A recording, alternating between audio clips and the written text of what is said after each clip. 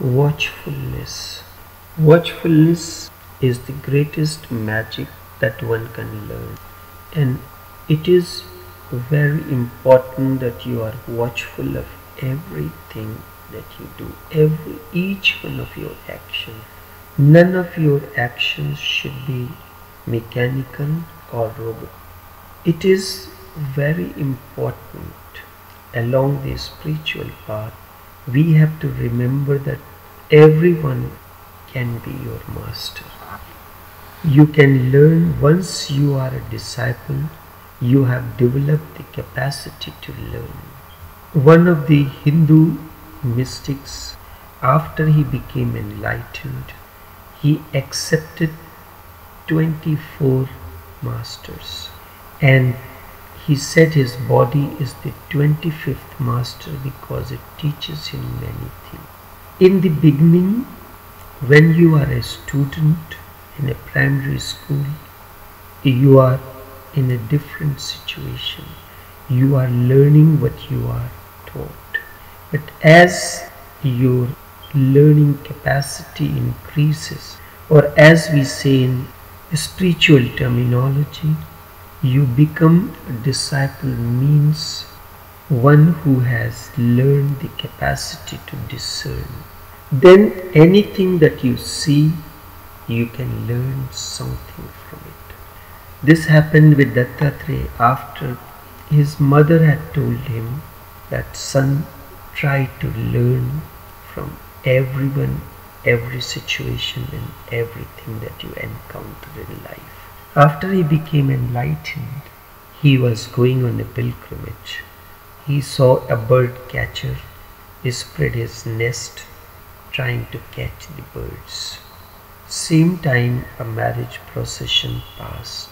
So Dattatreya inquired from bird catcher, what is this procession about? The bird catcher looked at him in utter dismay and astonishment, and he said, which procession are you talking about? He said, the procession just passed. The bird catcher said, I did not notice anything because I was focused on bird catching. This is a simple incident. In your so-called sanity, you will say what kind of a stupid man he is. But a man who has developed the faculty to discern, he bowed down to the person and he said, you are my master. I learned from you the way of concentration. Amidst all the disturbance, amidst the noise of the world, you are focused on what you are doing.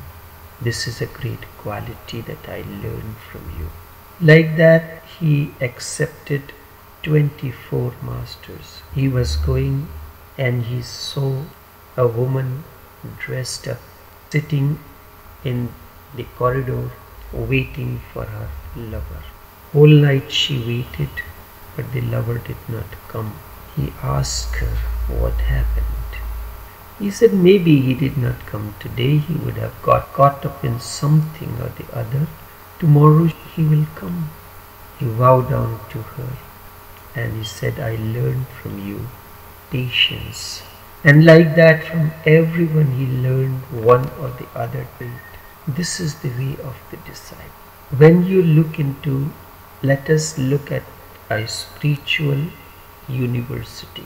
Anything there are, whatever is your field, you will find there are experts in that field. If you are interested in spirituality, you will find there are people who have attained excellence in that. If your interest is painting, you will come across painters, the master painters who have attained excellence in that field. In the same way, if you are interested in cooking, you will find master chefs who have attained excellence in their field. And each one of you can teach you something if you are open and ready to learn. The quality of learning is born. In the process once you have developed the capacity to learn, you can learn from anyone, and it does not matter that you cannot learn from this person. And there is a great misconception: this person is my master, so no one else can be my master. We consider master or sheikh or teacher as a physical person. This is not the situation only with the disciples, but with the masters as well. That this person is my disciple, why he should go to someone else? We have to remember that master is a state of awareness. Even the masters remain in that state of ignorance. A master is a state of awareness. In Sufi terminology, we call it a Ruhani Miraj. Miraj means a state. Ruhani means a spiritual state of awareness. Awareness comes first. When it descends through your mental faculties, it becomes your understanding. And when understanding descends, it becomes your action, thought process, and first is awareness or awakening. Once that awakening comes to you or to anyone, that person becomes a master, irrespective of his physical appearances.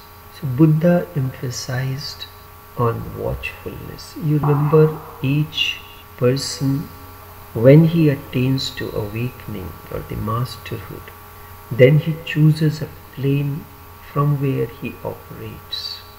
A person in the field of medical science, he attains his MBBS degree, then he goes into a specialization and becomes an expert in a particular discipline. But he is also trained as a doctor, a medical professional. Maybe you are in internal medicine, he is in cardiovascular section, but both are experts in their field, and they are connected to one another through a patient. A patient may come who may require the assistance of the two disciplines. This is the situation of each one of the seekers.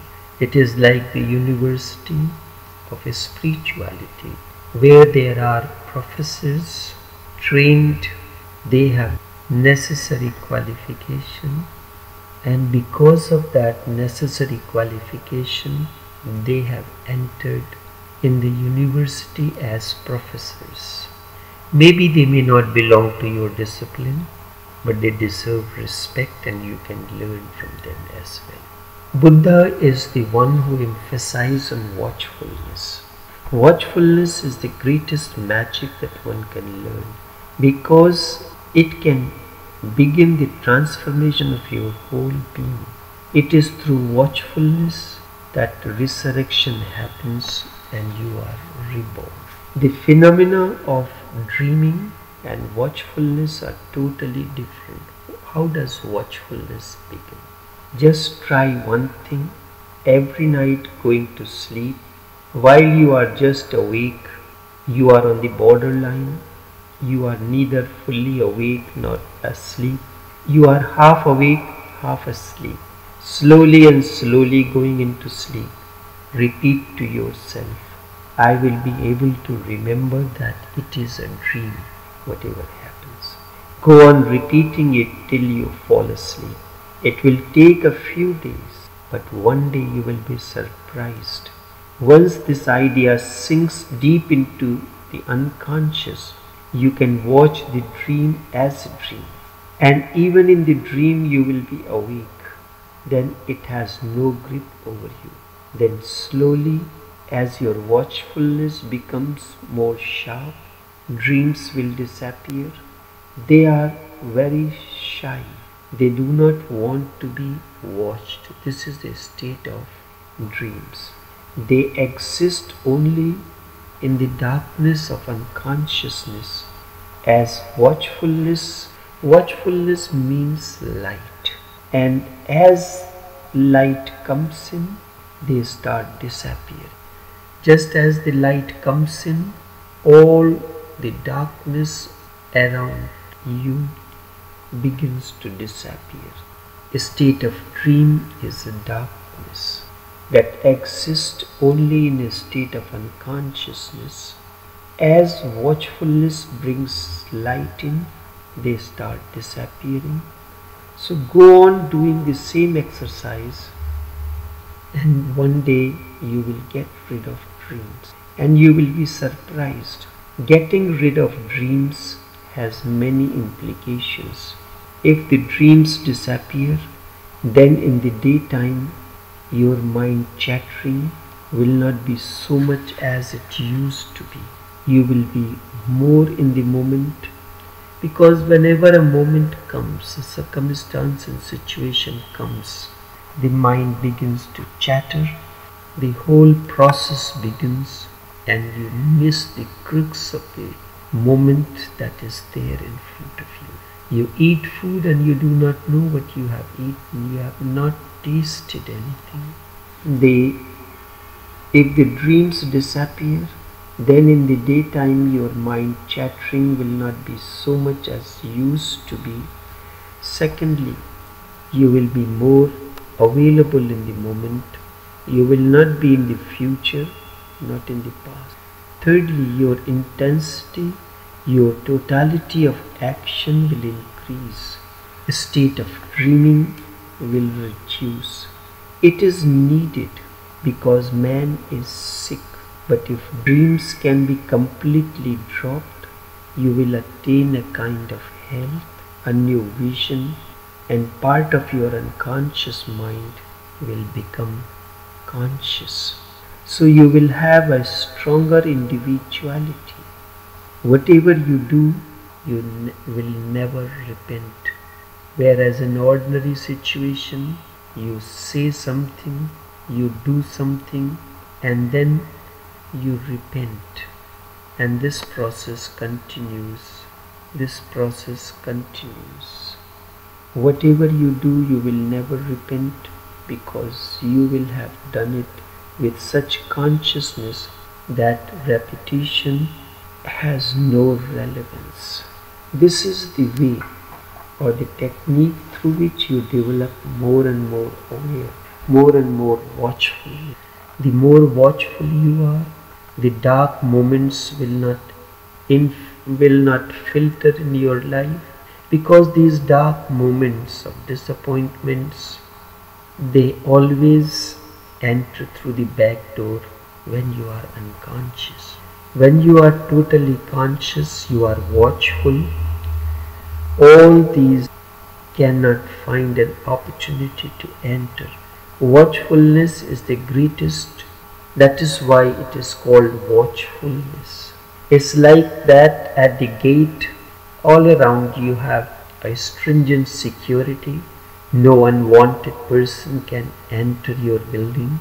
Ordinary people do not have that kind of security. But as an individual aspiring along the spiritual path, you have to watch every single word that comes to you. You have to be very watchful. If you are walking on the road, you have to be watchful. If you are driving, you have to be watchful of the poles, of all the hazards that lie ahead along the way. Someone says something to you and you are not watchful, you say things which you have never meant to say. For all these things, you have to learn to practice watchfulness. You can begin with when you are going to sleep, lie down on the bed and repeat this, I will be awake. Then a day comes, even when you are turning your sights in the night, you know that I am turning this side. There is something awake within you. Although the surface mind, the body is put to rest. Body is resting, but there is a light of awareness that continuously blinking like the night lamp that watches everything. And this is one of the criteria that one should attain through meditation. And the moment one attains to this state of watchfulness, you are to do the zikr, but as you sit down and doing the zikr, you will find the body scratching here, there, all kind of restlessness coming onto the surface, many thoughts coming to the surface, and you are not able to focus on what is being said, or you are doing the zikr or repetition of a particular word as mantra, your mind goes out again and again, because there is no watchfulness, there is no security guard. Watchfulness is the security guard for the seekers along, and it is one of the very important things that one need to learn.